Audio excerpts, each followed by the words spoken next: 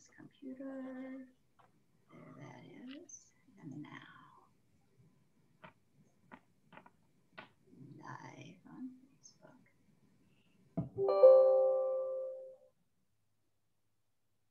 I'm jealous, Cliff.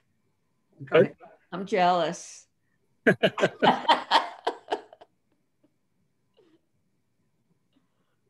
My friend Sandy Lohr told me about this program, so I'm really looking forward to it. I always enjoy reading about World War II, and I'm just very interested to hear what you folks have to tell us today. And Sandy's hiding. She's not letting us see her face. Okay, it's thinking. Oh, here we go.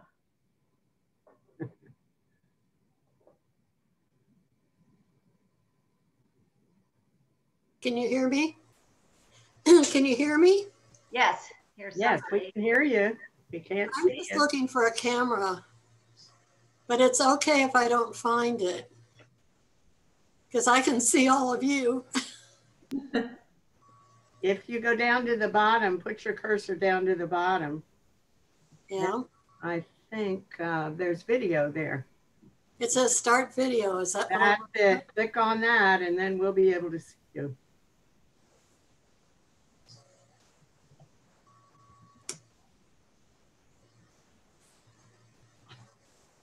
Okay, we're not. Nothing happened.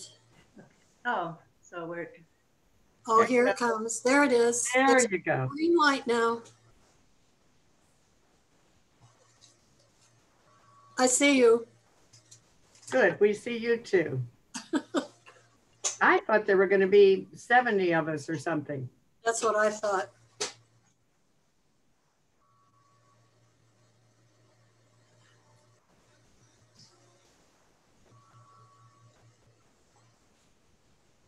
Here comes somebody.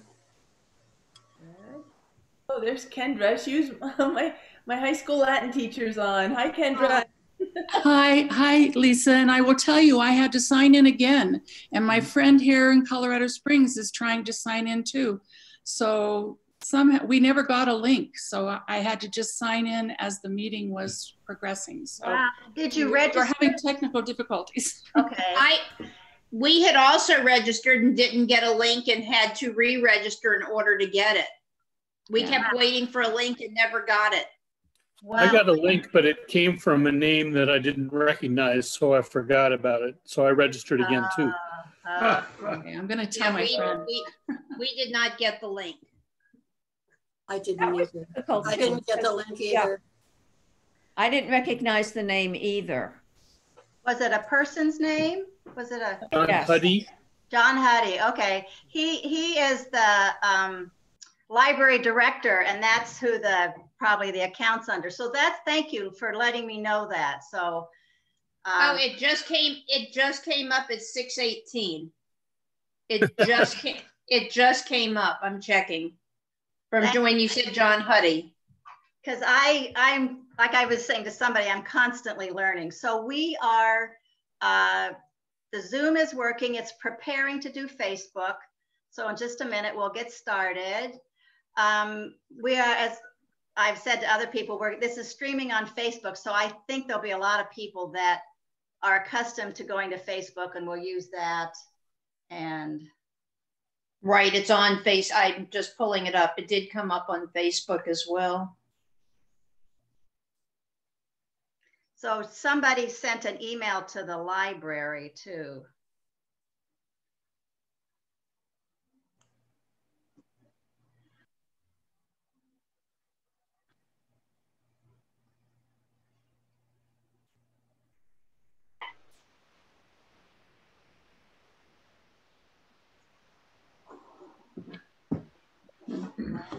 Okay, looks like it's live, and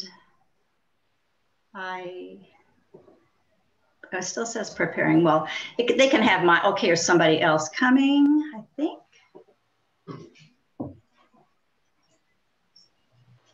Might as well get going. I don't see any Stop recording and okay. So welcome this evening. Here, I went back to Facebook. There we go. Welcome this evening to this evening's program. My name is Barbara Dickinson. I'm the Executive Director with the Friends of Handley Regional Library. The Friends have been around since 1977. They were formed to support the Handley Library at that time, which has now grown into the Handley Regional Library System.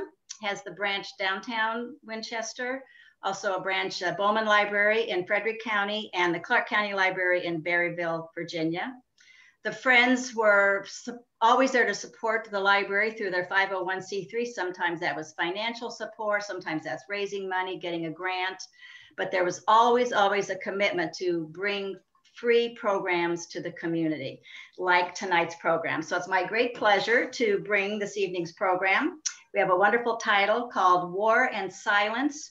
Two writers discuss the European home front during World War II. Our two writers are Sandel Morse. She's the author of The Spiral Shell, A French Village Reveals Its Secrets of Jewish Resistance in World War II. And our other author is L. Annette Binder. She was born in Germany and she immigrated to the US as a child. Her debut novel is The Vanishing Sky, and this tells the story of a German mother in 1945 trying to hold her family together at the final months of the war. There will be time for questions and answer after the program, but and if you want to, feel free to go ahead and put anything in the chat room and we will try to help you that way. So it's my pleasure to introduce Sandel to begin this evening's program. Thank you, Barbara, so much. And thank you to the library and to everyone here. It's truly a pleasure to be on this program with Annette. And I think, okay, so I know you're supposed to do this, supposed to show your book. So this is my book, The Spiral Shell, and it is at my age, my debut memoir.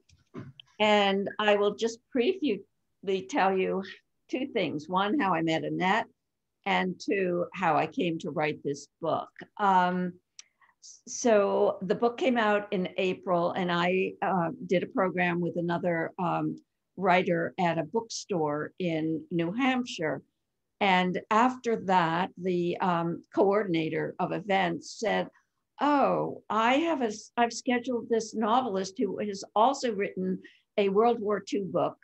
Would you consider interviewing her? Because by then, folks had figured out that two people on Zoom are better than one person on Zoom. And that is actually how I met Annette. And it was so fortuitous. And I guess we need to thank COVID for that, because if that would have been an in-person event if it weren't for COVID. I began actually not writing a memoir. I began writing essays. I've been writing for a long time, and I've been passing through your neighborhood for many, many years on my way to the Virginia Center for the Creative Arts, where I have been a fellow and a board member. And the VCCA also owns a small retreat in a village in France called Auvillard.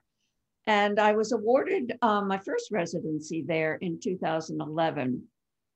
I had just finished what I called my failed memoir.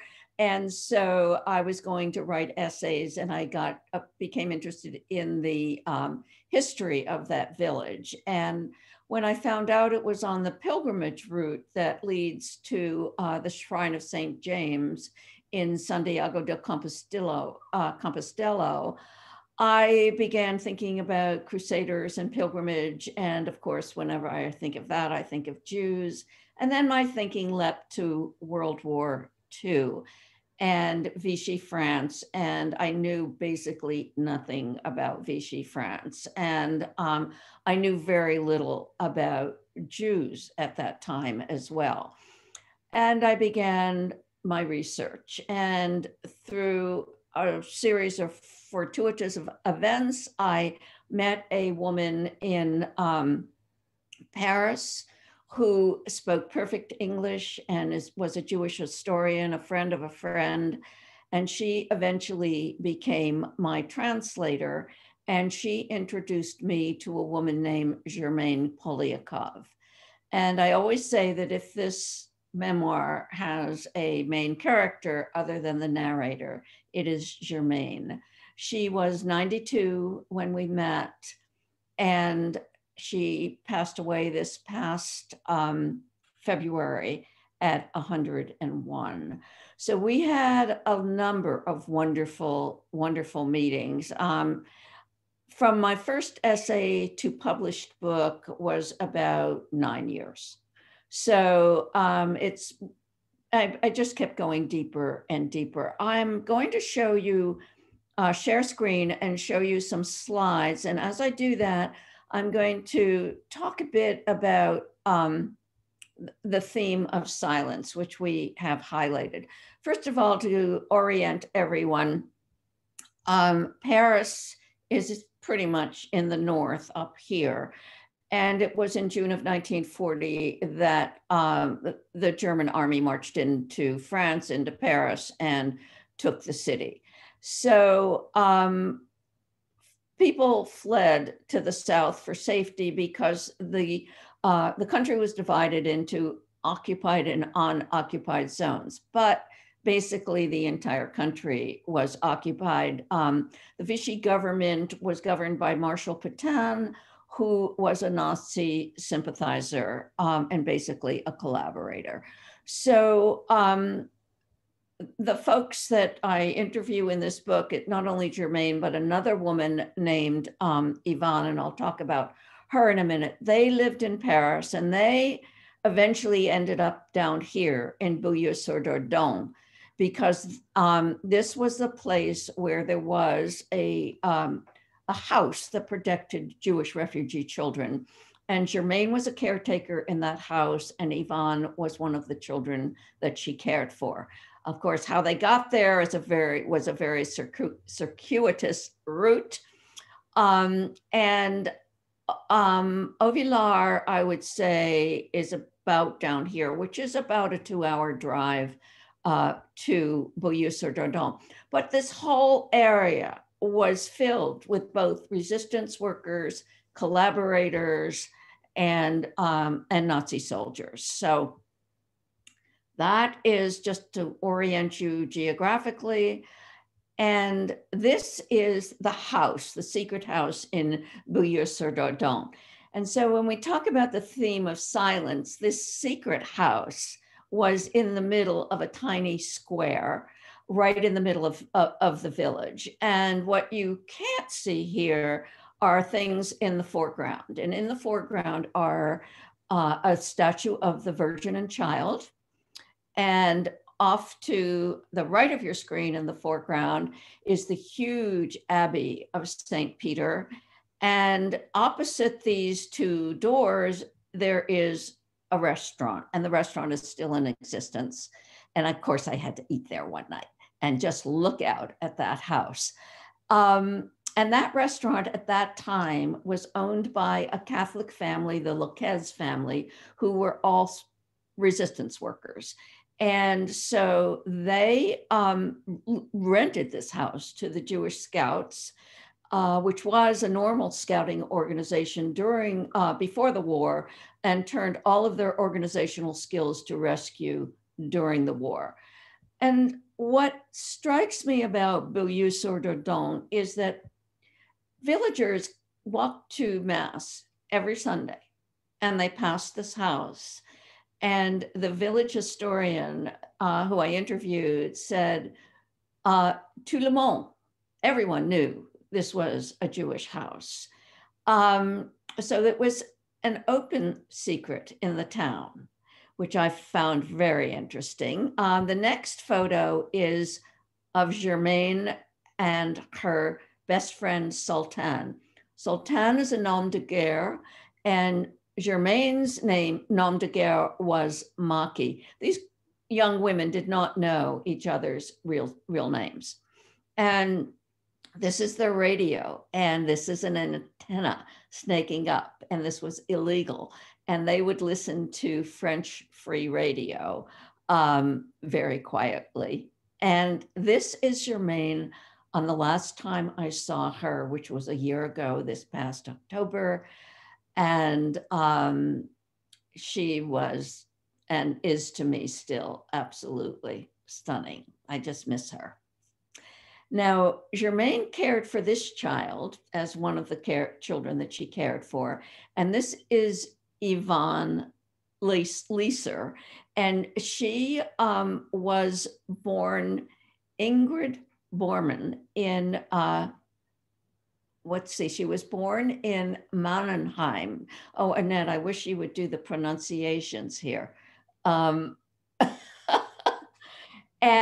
she, it was on Kristallnacht that, well, I'm going to read you that little section, but it was on just shortly after Kristallnacht that Yvonne left Germany. Actually, it was in December.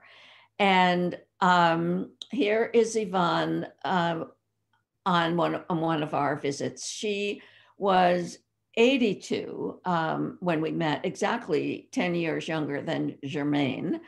And now she's probably around 92.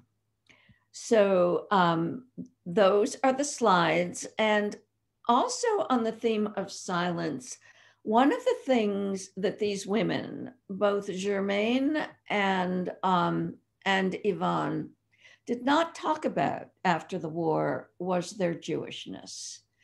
And there were many, many reasons for that. I think there was a feeling among particularly French Jews, and Germaine was a French citizen, of having been betrayed because they loved that country and it was the land that that was their country. And it was the French gendarmes who collaborated and who rounded up Jews for deportation.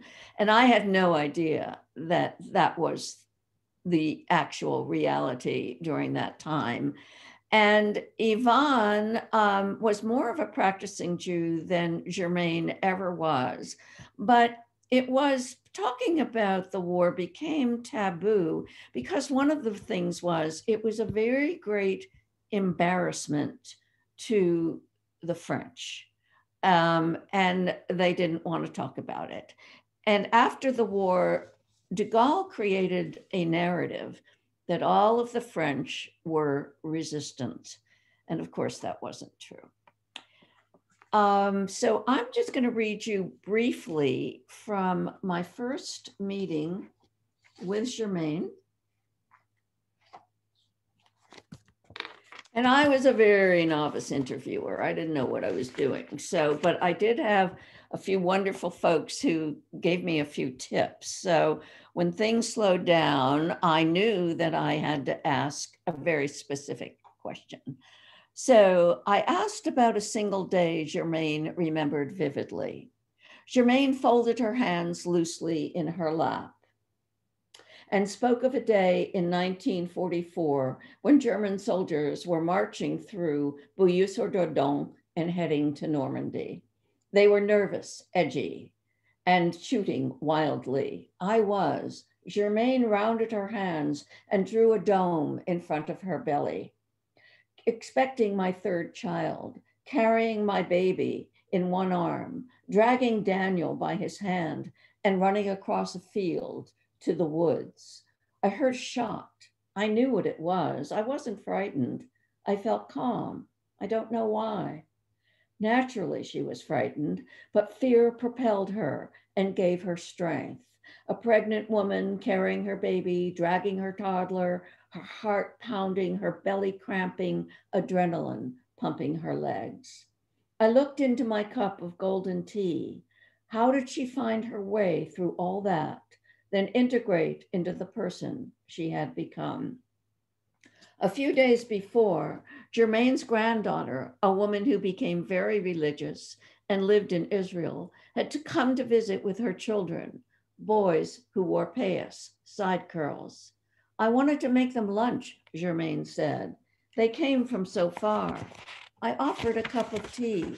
My granddaughter refused. She would not let the boys eat, not even a cookie. This woman was the daughter of the baby in Germaine's belly that day she raced for the woods. I knew they were Orthodox. Still, I was insulted. I don't like Orthodox. She meant orthodoxy. I agreed. Had I been visiting that day, I would have told that granddaughter to forget her rules of kashrut that allowed her to eat only kosher foods from kosher plates and to drink only from kosher cups. I would have told her to take a cup of tea with her grandmother, to let Germaine give cookies to the boys. Their great-grandmother had been to the edge and survived. To break bread, to share a meal with family and friends, this was naches, a Yiddish word that, like most Yiddish words, squiggled out from under definition. Naches was pleasure, but more than pleasure. Naches was the pure joy a child brought to a parent or grandparent. Speaking English, Germaine said, the more and more I get old, the more I can express what I feel. Only now I realize my life was not ordinary. At the door, Germaine said, people tell me I was courageous to do what I did. I did not know. Perhaps courage is acting not out of bravery, but out of the essence of who you are.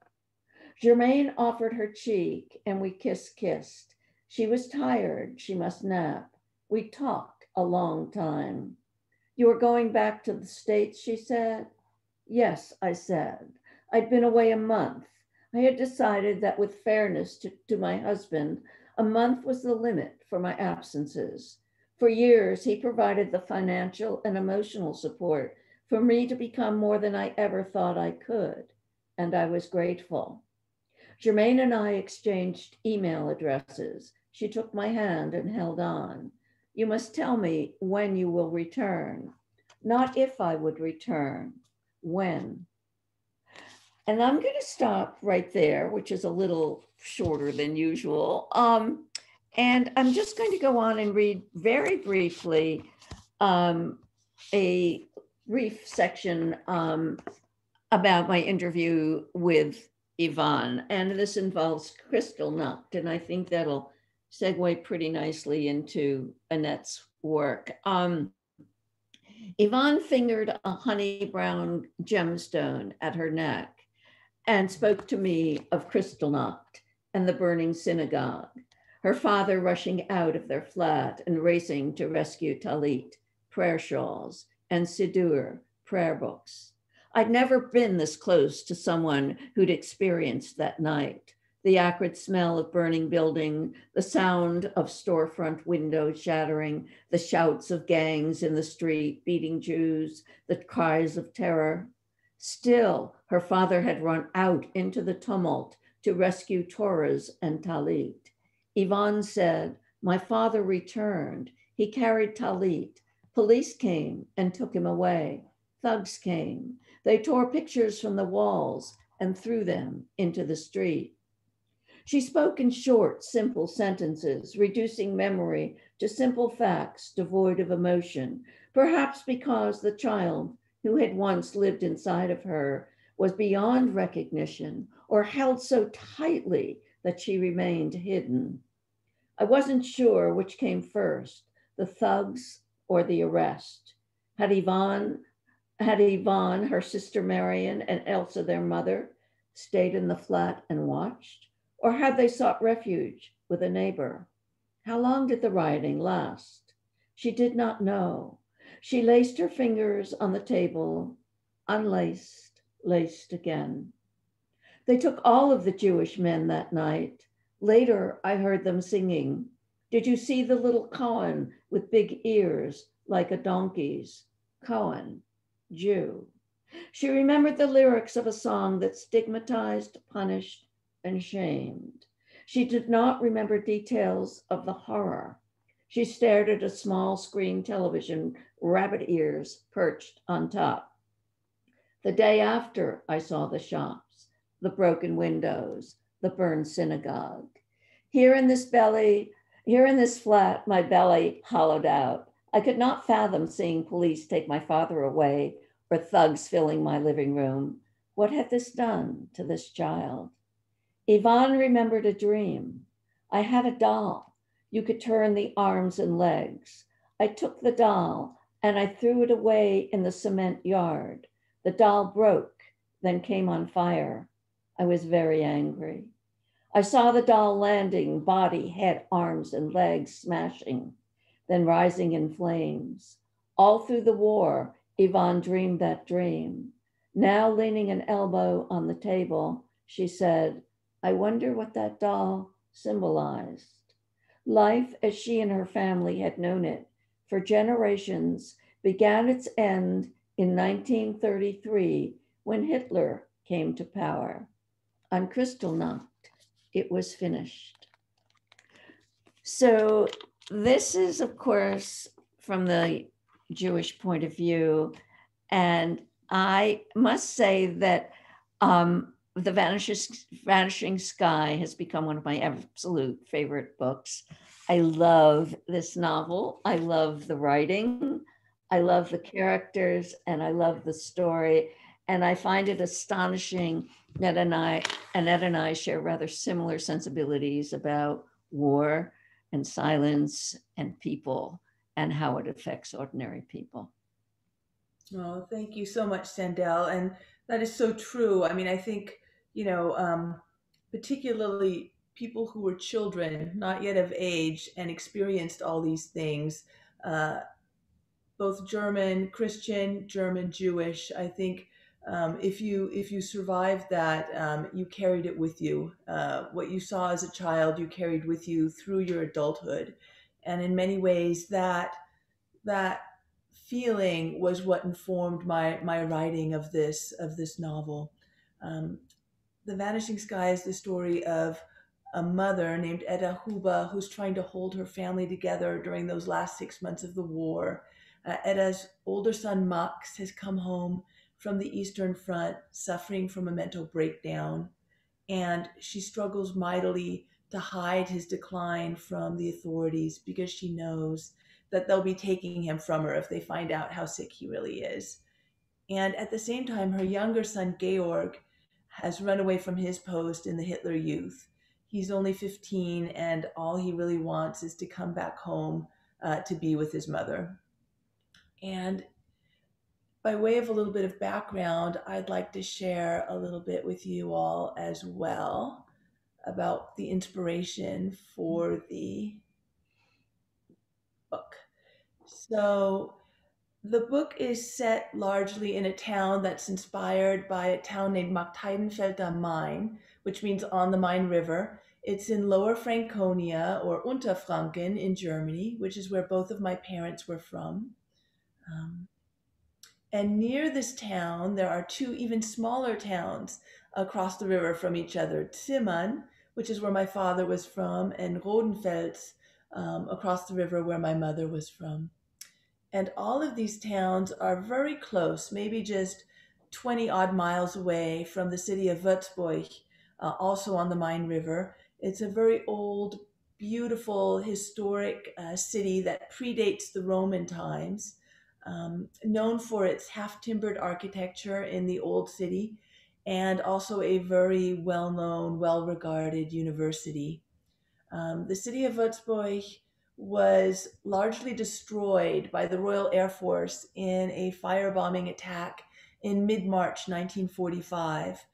It had been preceded by a few attacks in February of 45 that destroyed the rail station there. And actually, one of my mother's earliest memories is of her father coming home from the city of Würzburg with his winter coat bloodied and torn because he'd survived the attack on the rail station.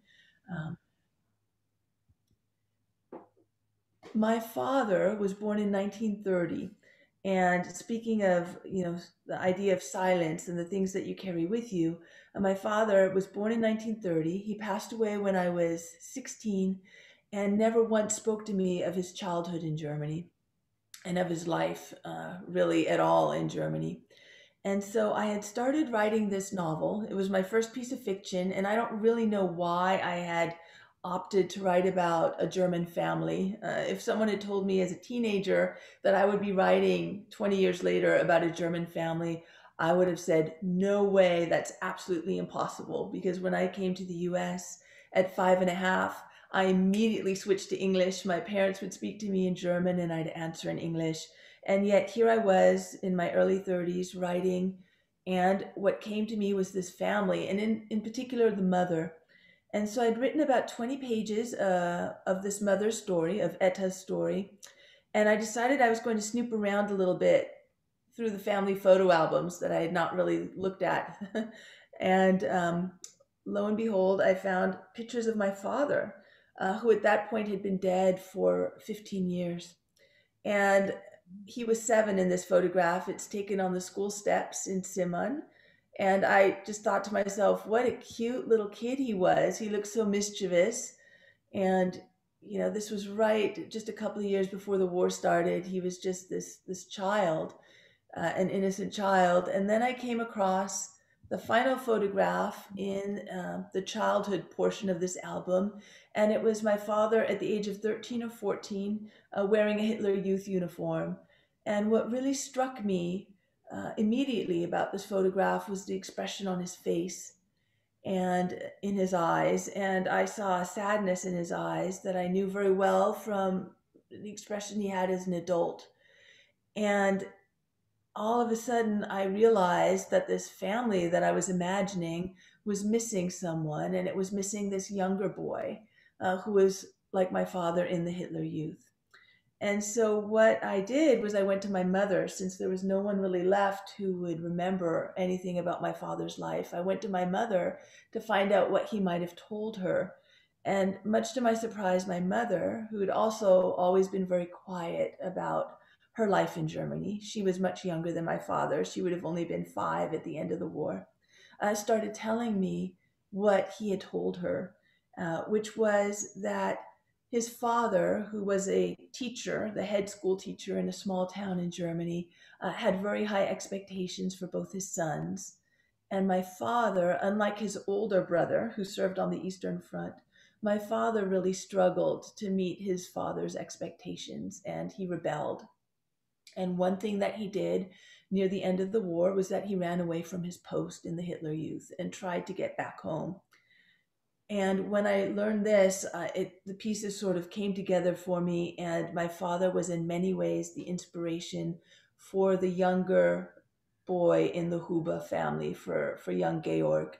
And, you know, the wonderful thing about writing fiction is once I realized my father's life and whether he ran, and if he did, why he ran, all of these things are a mystery to me and always will be. I mean, they're lost because my father took his stories with him, and I was not smart enough at 16 to ask him any questions about his life. But the wonderful thing about writing fiction is that the Huber family became my companions for the 8 years that it took to write the novel. And through them, I was able to imagine some of the stories that my father might have told me. And of course, the Hubers are completely different from the Binders, but at the same time, the inspiration really started with this photograph. Here are a couple more photographs. My father in Canada when he was about 20, and my father and my mother as newlyweds. This would have been probably in 1957. And really, the book could not have been written without my mother. In so many ways, all the things I failed to do with my father, I'm so grateful to have done with my mom. I spent hour upon hour talking to her, learning about what her life was like, what my father had told her, and also talking to my aunt, my father's baby sister, who was even younger than my mother at the end of the war, but who very kindly transcribed my great-grandfather's journals of the interwar years. That also gave me insight into what it might have been like to have been in a German town, a very small German town, just as things were starting to ramp up again. But a couple of other things that I found were my father's racial purity notebook. And I really have no idea why he kept this or his mother kept this, I'm not sure. But in Germany, every German was required to fill out this book. And it had tabs for your parents, your grandparents, your great-grandparents, going back umpteen generations. And you had to show that you had no Jewish heritage, with either documentation from a town or from a church. And my father did this going back to 1819. And it absolutely chilled me to see this. And the weight of that I carried with me as I wrote. I mean, it's this horrible reminder of this murderous regime and how its evil absolutely percolated throughout the entire society. And everyone had to fill this out, and if anything was disclosed or discovered about your background, the consequences were catastrophic, of course. The other thing that I found, which was very odd, was my father's cursive notebook, learning the old German script.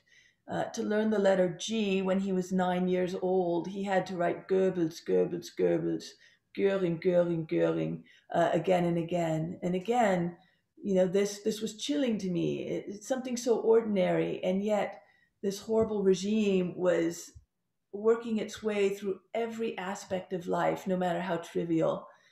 Again, something that I carried with me as I wrote, and as I tried to imagine what life might have been like for the Huber family living under a regime like this.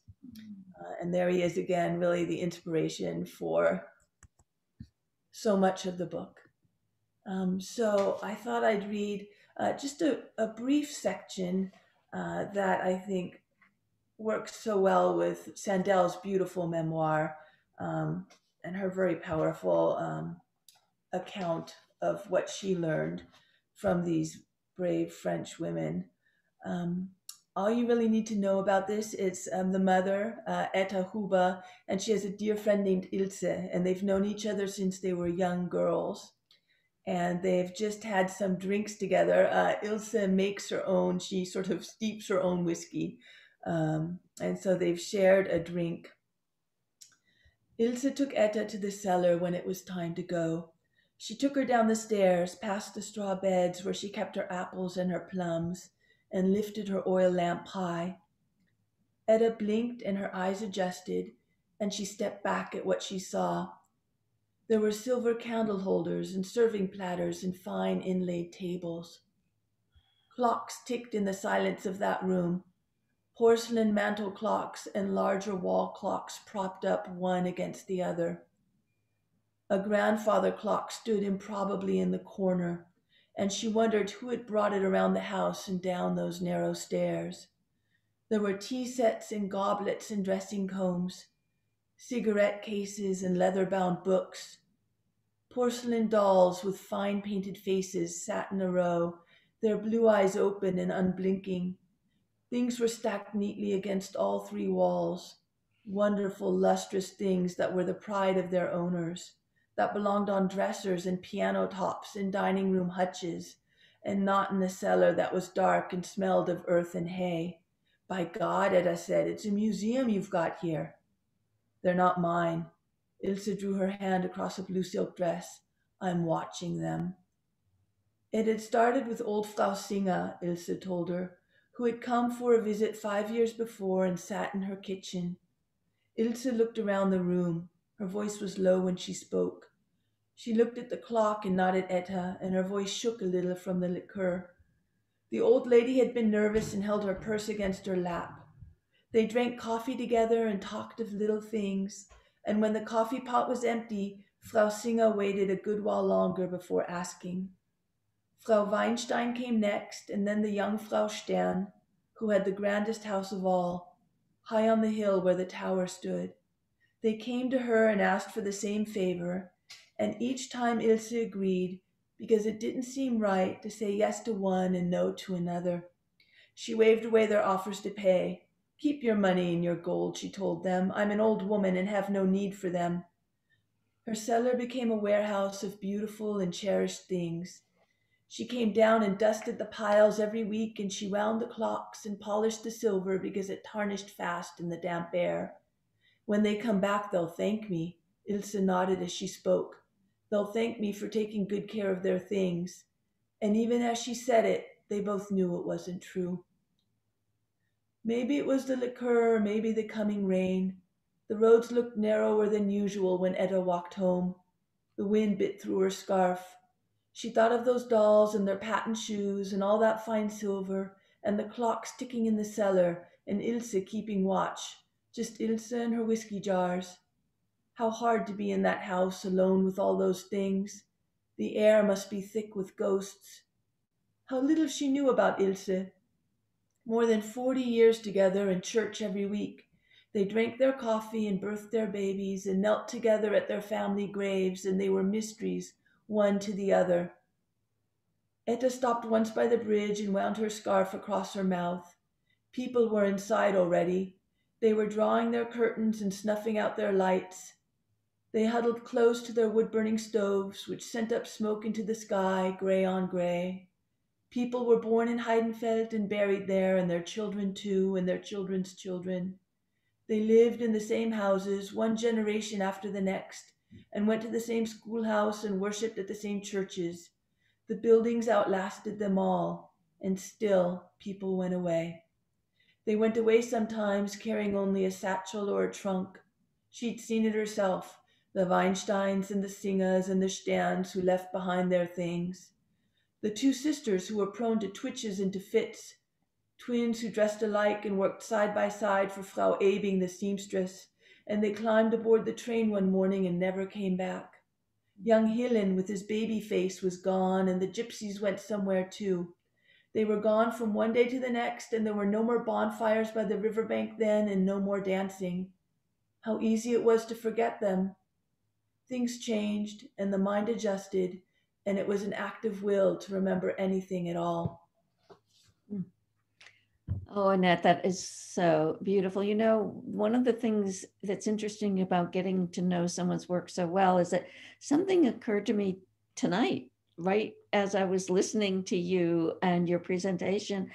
And I was suddenly struck that there is a similarity between your father's notebooks, the racial purity, and the notebooks, and his hiding them for basically his entire life, but wanting them to be discovered. And obviously, I mean, that's just my take on it, because he did not destroy them. And I think that the hiding, Ilse's hiding of those possessions of the Jews who left were not so much that everybody believed they were coming back, but that it was a story that needed to be told. I don't know, am I totally off base with that? No, I think that's a really perceptive and interesting thought that I had not thought of before. I mean, I'd wondered why my father had kept these notebooks, and I thought maybe it was his mother who kept them. Once my mom had these things, she was going to keep them forever, because my mom kept every single piece of paper I think that ever came into our house, and it was very organized and tidy. But you know, why they were kept in those years right after the war is a mystery to me. And I think there's truth to that maybe at some level, though he knew that it was a story there, that to destroy them would be wrong. To erase that story would be wrong. And you know, I wonder often about people who live with that knowledge, especially people who weren't really small, like my mother, who was 5, you know, but people who were kids during the early period of the war, but young teenagers or young adults by the end of the war, and who came of age under those circumstances, and what they grappled with and what they carried in their lives. I mean, it's a mystery that I wish I'd asked my father about. But in some ways, I found some memoirs written by people who were in the Hitler Youth. This one in particular, you can see from the many tabs on it, Alfons Heck's A Child of Hitler, Germany in the Days When God Wore a Swastika, is a very brave account of his complete indoctrination. He was a complete believer in it, and it took him his entire adulthood to come to terms with what he'd believed and what he'd willingly gone along with as a boy and as a young man. So I think there's truth to that. I think people probably do feel that there's a story there, and they're unwilling to part with it, but they're also, in many cases, unwilling to tell it. Yes, yes. And, you know, I discovered in my research that there were actually Jewish families deported from Ovilar, the village that I visited, and and loved, and where I uncovered a lot of these stories. And there is a story in the memoir about a family whose suitcases were discovered in a locked room in the town hall, the mairie, more than 50 years after that family was deported. And they were sealed with the tape, the official tape of the gendarmes. And so when this workman opened the door and saw them, he knew exactly what they were. And so I too am fascinated by this this keeping of these objects, yet also keeping them secret. Mm-hmm. Mm-hmm. I mean, I think it's the weight of it. You know, I think in some ways they might be unwilling to let go of it, but again, telling it is just too hard. Telling it is too hard, that there seems to be something in us that sort of wants our history and wants truth and wants things known, or at least in some of us. I also ran into an interesting story when I was in the book. I don't want to give too much away, but made a discovery about a place where a Gestapo arrest took place. And someone got wind of this. And I went there with two friends, one French and one German, who married a French woman and had retired to Ovillard. And I was told that they received a phone call, and then they received a note from someone in a nearby village that said that didn't happen there. There was no arrest. There was no Gestapo. And there was Gestapo. Mm-hmm. So that is like in the century. Yeah. That still lingers for some people, and they can't face it. So that's another kind of silence. So do you think we should open for questions? Sure. Comments? Well, I have a question, if I may. Well, I would love that. First of all, Sandel, as you may recall, we met in Ovillard at VCCA in 2011. Didn't we meet in Virginia? Well, we might have, I think we met there after Ovillard, but we certainly met. Okay. But anyway, so we were there together. So I'm glad to hear you talk about Ovillard and its role in your book, which I find fascinating. And Annette, I also loved your story too. I look forward to reading both books.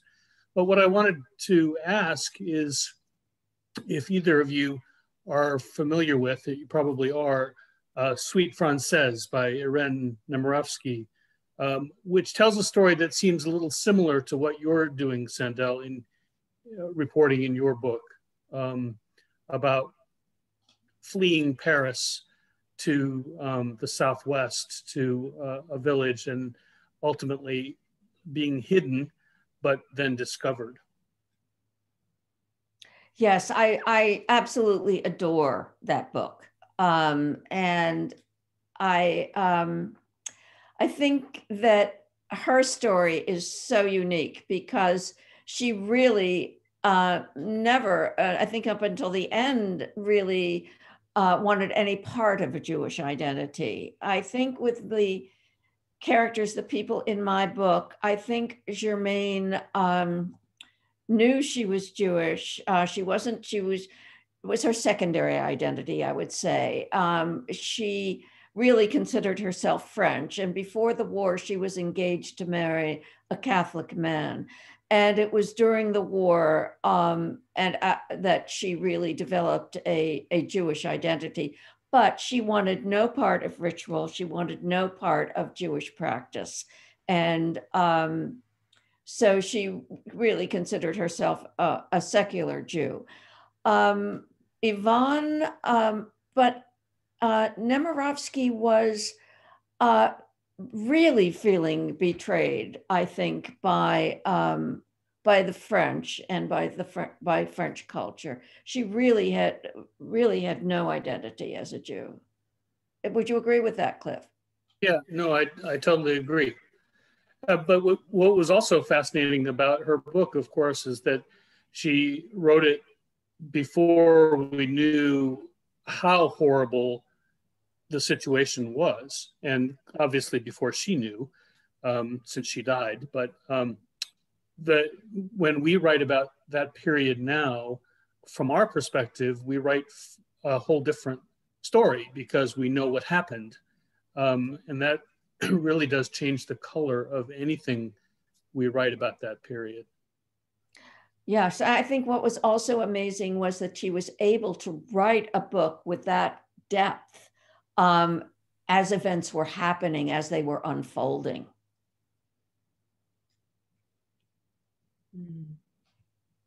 Yeah, I think, for me, one of the challenges of the book is that my book is set in those final 6 months of the war, and it's written in close third person. So all you really know is, all the characters know is what they know in that moment. There's no benefit of hindsight.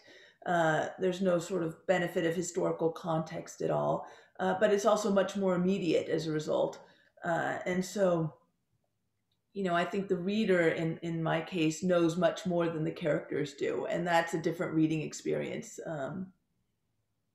Oh, that's a wonderful point, Annette. That is absolutely true. And that's, I think, where the sympathy for them develops, in that kind of their knowing and their not knowing, and their understanding and their not understanding, really gives the novel, or gives the reader, a great deal of sympathy for those characters and their lives.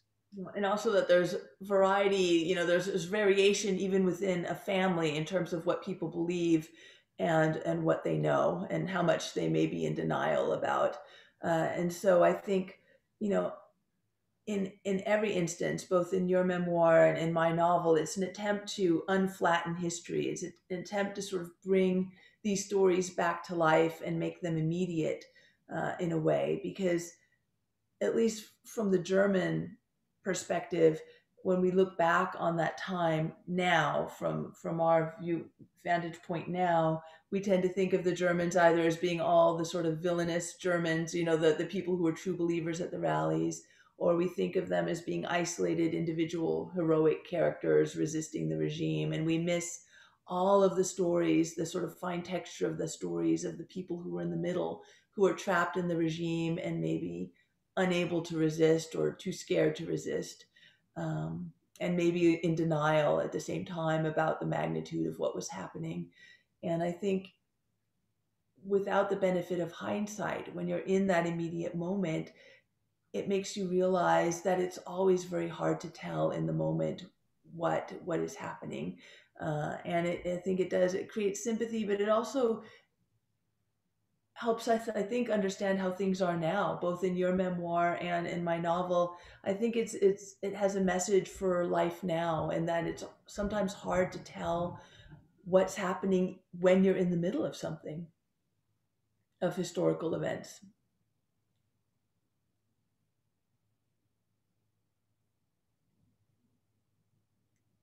So do we have any other questions out there? Feel free to unmute yourself, anyone. I don't see anything in the chat screen right now.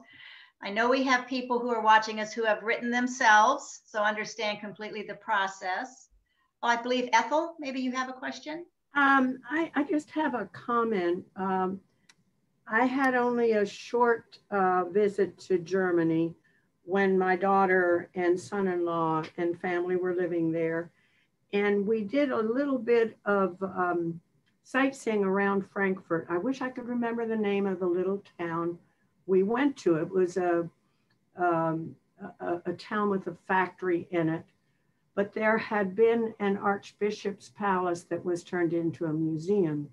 And in that museum, there was one floor dedicated to what happened to the Jews in that town. Mm-hmm. And it showed pictures of wonderful family groups, beautifully dressed, and large family groups, and their businesses. And then it showed Kristallnacht had happened. And then as you went farther in that room, there was a plaque with the names of everyone and where they died. Mm. And I was so impressed with that, that the people in that town would put up that truth for the world to see, anyone who came. Mm-hmm. Yeah, there's a man in the book, Gerhard Schneider, who said to me that the French were not where the Germans were in 1945, 46, 47, 48 in facing their past. And maybe it was because the German past was so horrendous, but they have done a marvelous job of honoring and remembering. Of course, now we've got a few neo-Nazis coming along, but it seems to never end. But it never ends here either. You know, I think there are aspects of what happened in Germany that came to light much later. I think what Germany did with its mentally ill, like at the hospital, the university psychiatric hospital in Würzburg, you know, that has really only come to light within the last 15 years or so. The magnitude of the mass murder of the mentally ill and the use of their bodies for dissection lab at the medical school that was affiliated with the psychiatric clinic. And so I think the magnitude of it is something that is, even now, there's parts of it that are still coming to light.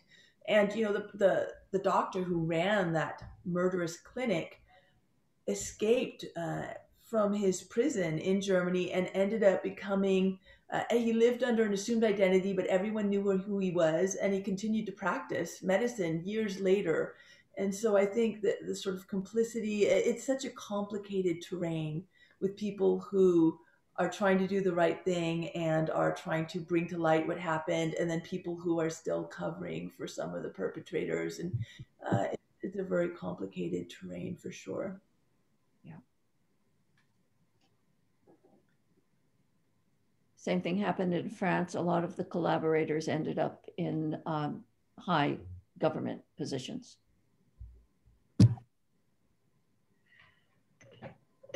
Do we have any other questions out there? I hope anybody has any questions, feel free to contact me. I can pass it on to our authors. As I mentioned again, the library does not yet have these books, so I encourage you to go out there and go to your local bookstore. The Winchester Book Gallery was aware of this and has planned to order some of these books, or you can order them. They have a really nifty online site. So maybe Claudia, do you have a comment? Yeah, good. That was an excellent program. Thank you so much. Lots to look up and lots to think about. Well, if you do read the book and you have any questions or comments, and I'm sure Annette is open to this too, I'm easily contacted through my website, sandelmorse.com, and I'd be happy to chat with you, have an email, and I will also be happy to mail you a book plate if you would like for the book. How nice. Thank you. Both of the works sound really interesting. I'm looking forward to reading them both. Thank you. Me too. I had it sort of in this pristine way back then, and how much it's very pertinent today to what things we're seeing, like you said, seeing going on in our own time. So thank you so very much. It's much appreciated. Lovely, lovely program. Thank you for the time. Thank you both. Thank you for organizing it also. Oh, you're welcome. Thank you. Thanks, Teresa. Thank you. Bye-bye. Bye-bye. Bye-bye. Bye.